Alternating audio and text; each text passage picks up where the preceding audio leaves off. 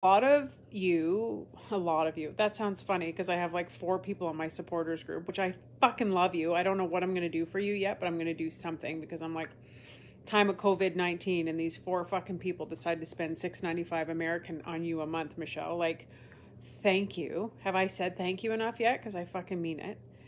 And anyway, so I don't share my personal fucking information on my Facebook all the time because people think I'm an open book and I'm actually super fucking private. Is this true? You are.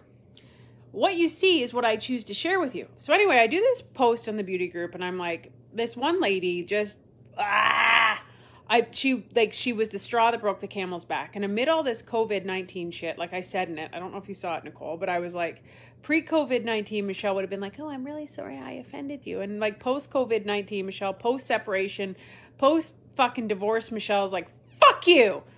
Fuck you, Karen.